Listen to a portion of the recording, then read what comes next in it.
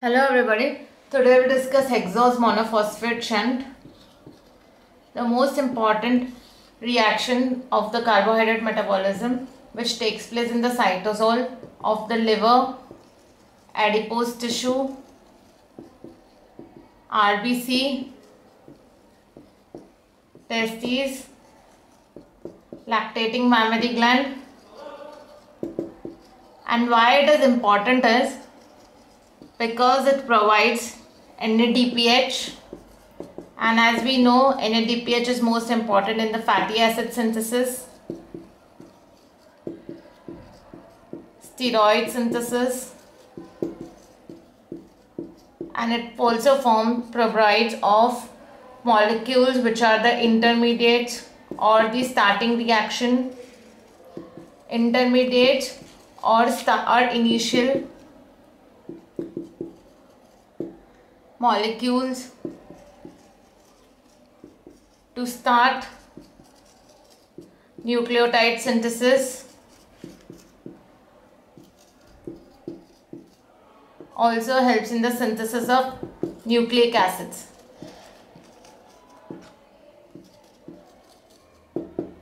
So HMP shunt is very important because it provides NADPH which will be helpful in the fatty acid synthesis, steroid synthesis. It forms the synthesis of nucleotides and of nucleic acids. It takes place in the cytosol and of the liver, adipose tissue and RBC. Now the most important thing to remember is that we start with a 6 carbon molecule, that is glucose 6 phosphate, and 6 molecules of 6 carbon glucose 6 phosphate take place in the reaction, take place in the cycle. So 6 molecules of 6 carbon glucose 6 phosphate will take place in the cycle. The cycle has oxidative phase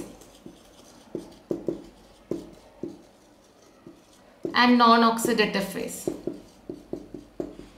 So there are two phases, oxidative and non-oxidative phase. First we'll see the oxidative phase, then we'll see the non-oxidative phase. Coming to the oxidative phase of the HMP shunt,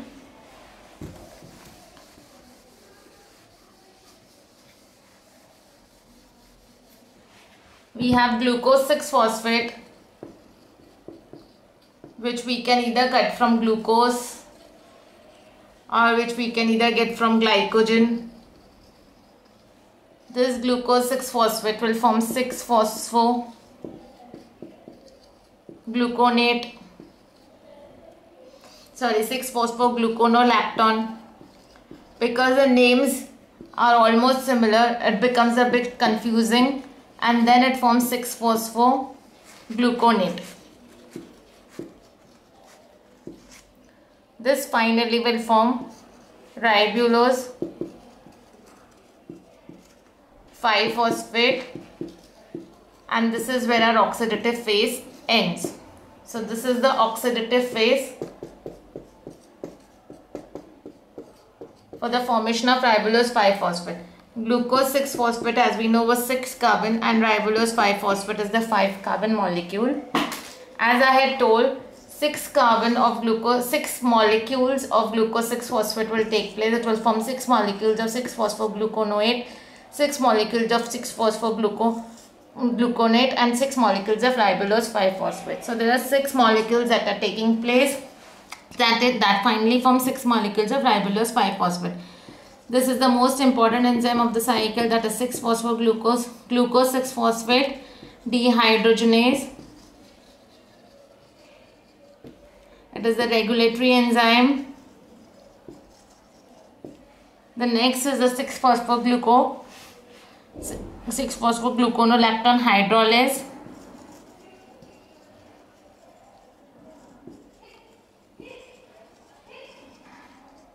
And the next is the phosphogluconate dehydrogenase.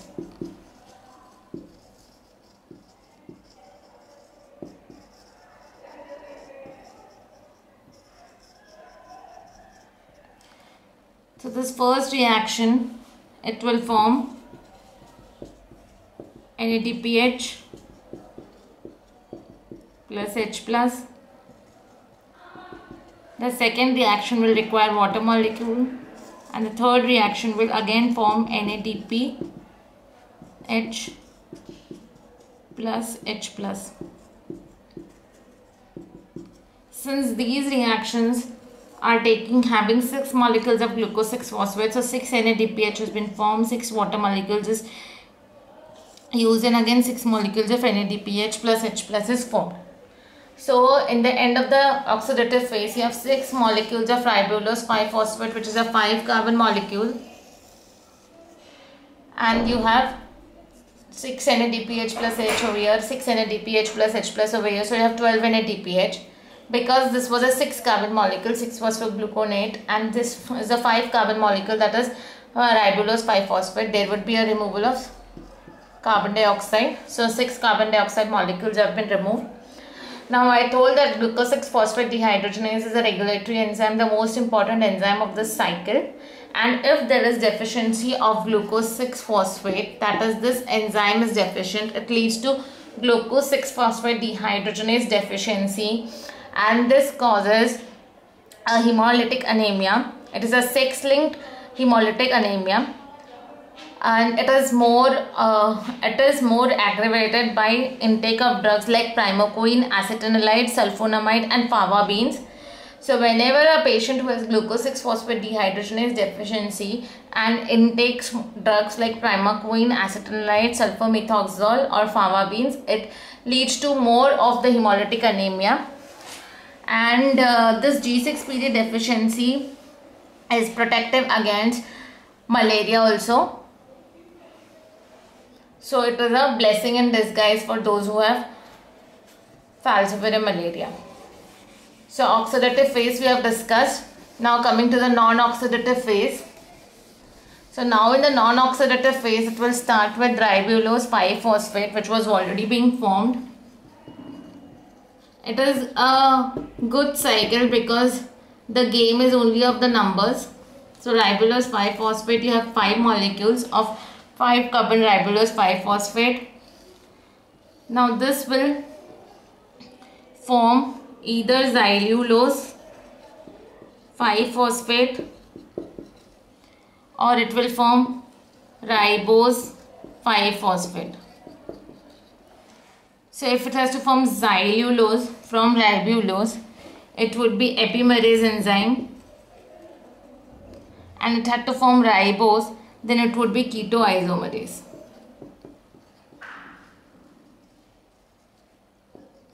Now both xylulose 5-phosphate is 5 carbon, ribulose 5-phosphate is 5 carbon. We had 5 molecules of ribulose 5-phosphate. We had 6 molecules of ribulose 5-phosphate, sorry, over here. The numbers become very confusing. 6 molecules were there. There were 5 carbon. So it is 2 plus 2 molecules, that are 4 molecules of xylulose 5-phosphate that has been formed, and 2 molecules of ribose 5-phosphate that is being formed. Now this 5 carbon plus 5 carbon, that is 10 carbon. So this 10 now we have in the pool, that is 10 carbon atoms. So this xylulose 5-phosphate and ribose 5-phosphate together will lead to production of pseudoheptulose 7-phosphate and glyceraldehyde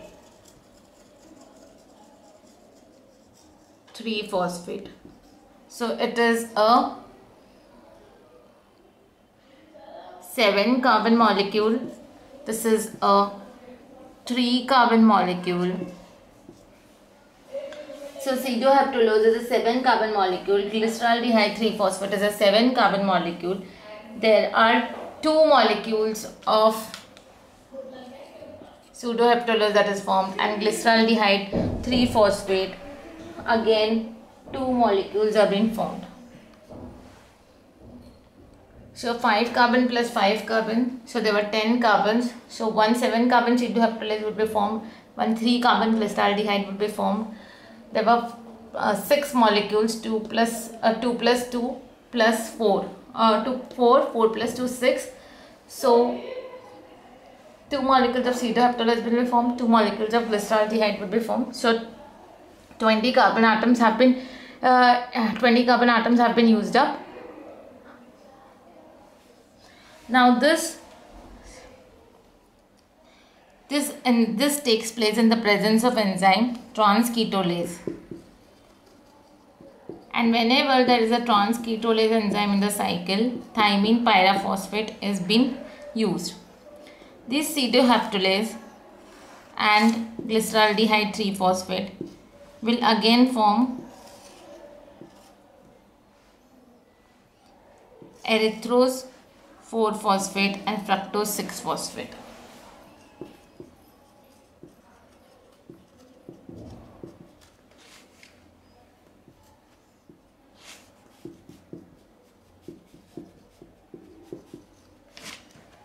So erythrose 4-phosphate and fructose 6-phosphate, this is a 4-carbon molecule, and fructose 6-phosphate is a 6-carbon molecule.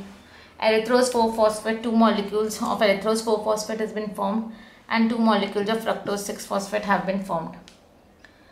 Now this erythrose 4-phosphate, again this enzyme is transalurylase. Again in the present transalurylase, this erythrose 4-phosphate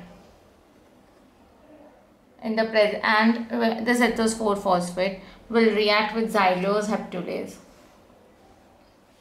This erythrose 4-phosphate will react with xylose heptulase to form fructose 6-phosphate and glyceraldehyde 3-phosphate. So 4 carbon atom plus 5 carbon atom, so 6 carbon atom plus 3 carbon atom. Fine. So this reacts with forming fructose 6-phosphate.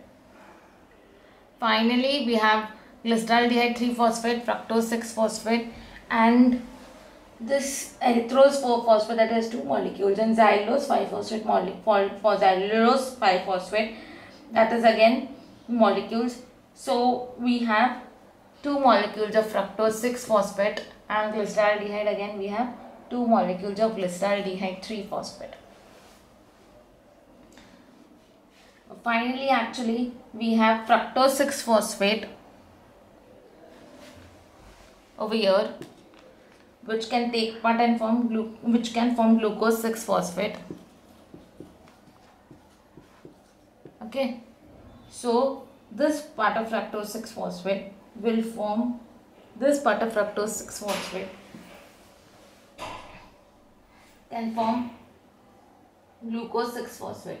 Now this fructose 6-phosphate will also form glucose 6-phosphate, and glyceraldehyde 3-phosphate can form fructose 6-phosphate. So 2 fructose 6-phosphate, 2 fructose 6-phosphate over here, 2 fructose 6-phosphate over here. This will form glucose 6-phosphate. So this will form glucose 6-phosphate, and this glyceraldehyde 3-phosphate can also form fructose 6-phosphate, which will eventually lead to the formation of glucose 6-phosphate. So finally, in the reaction we have glucose 6-phosphate and this glucose 6-phosphate. Finally, how many glucose 6-phosphate do we have in the reaction?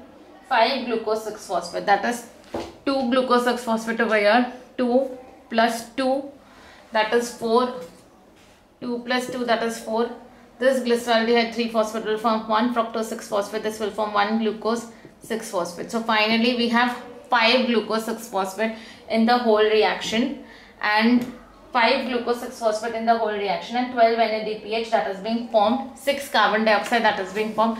If we summarize this hexose monophosphate shunt, we can say that when 6 molecules of glucose 6-phosphate were being formed, when 6 molecules of glucose 6-phosphate were utilized in the reaction, 12 NADP plus 12 NADP plus 6 H2O were utilized, 6 carbon dioxide was formed, released, 12 NADPH was formed, 12 NADPH plus 12H plus was formed. Finally, 5 molecules of glucose 6 phosphate was formed. So 6 glucose 6 phosphate take part in the reaction. The final product is 5 glucose 6 phosphate. The most important thing in this reaction is the production of 12 NADPH molecules and the intermediate, that is ribose 5 phosphate. That's all for the Hexose monophosphate shunt. Thank you.